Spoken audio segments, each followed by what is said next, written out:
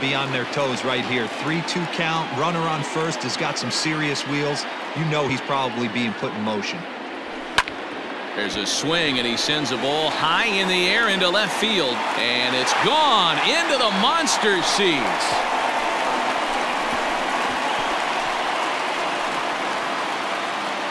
It's a 2-run shot to straightaway left. Home run number 5 on the year. And with it, the Red Sox have taken a 4-1 lead.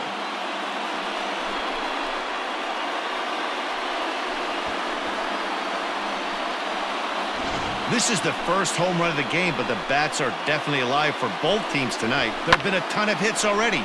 These pitchers might want to duck and cover if things continue this way.